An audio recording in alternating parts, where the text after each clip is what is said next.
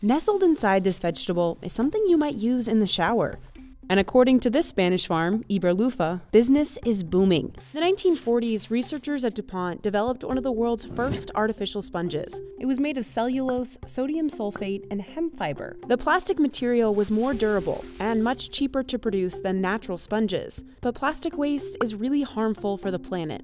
So Iberlufa's customers want to buy natural loofahs instead. Loofahs also last 7 months, while plastic sponges can go bad in just a few weeks. So loofahs are really attractive to the zero waste movement. Iberlufa is going to start replicating its entire farming method outside of Spain, first in the southern US. The company plans to sell its American-made loofahs across the country.